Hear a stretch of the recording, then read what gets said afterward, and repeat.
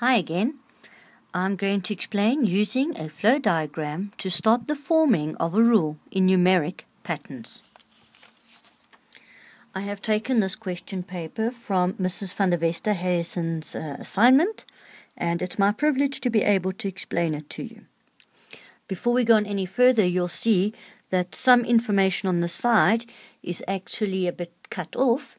The reason I've done this is that I'm trying to get in as close as I can so that you can actually read the numbers when watching the video.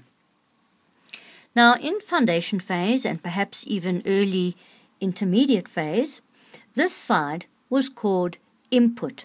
The numbers came in to the machine box, or whatever the teacher used to call it, but this is where the rule or the operation occurred.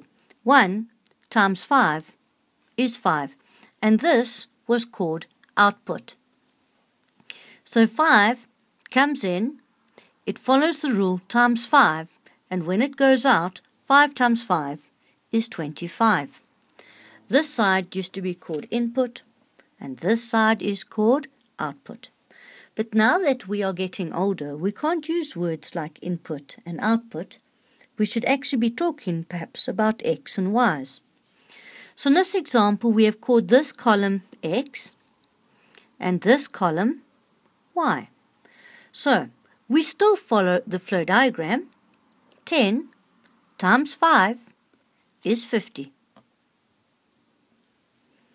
20 times 5 is 100. 100 times 5 is 500. Now, that's pretty simple, and I think most children can do that. Just be careful of your tables and don't rush. But now we're going to take this information and we're going to put it into a table. So let's have a look.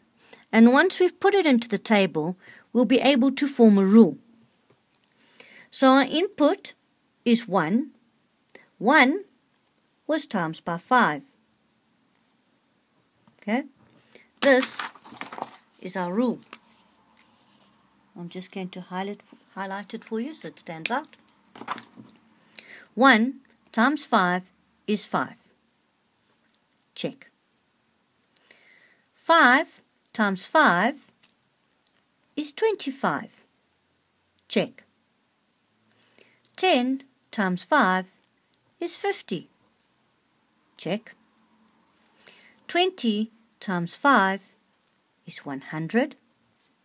Check. 100 times 5 is 500. Now, as you can see, this rule has worked for all the given numbers, and we have tested the pattern. But now the pattern is slowly getting bigger, and the input jumps, or should I say the X, or position, jumps to 200. So if the rule worked for these numbers, it has to work for this. So 200 times 5. Let's break it down. 2 times 5 is 10.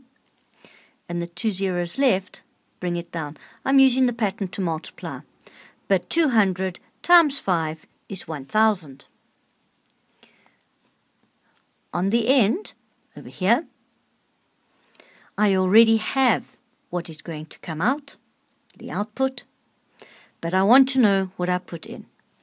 Now, in all these cases, it was times 5, times 5, times 5, times 5, times 5, times 5. Input multiplied by a rule times 5 gave me 100. But now if I have the answer, I have to work backwards. I have to do the inverse. I have to do the opposite. Opposite means inverse. So if I multiplied by 5 to get to my output, and I have an output, I now have to divide by 5. 5,000 divided by 5 equals 1,000. But we're not finished yet. Now as we grow up, we want to know what the rule is.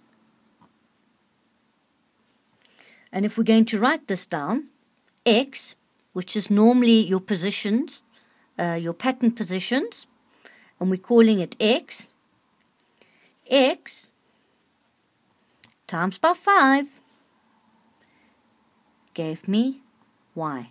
So, x times 5 gave me y. And you now have your rule and your pattern all sorted.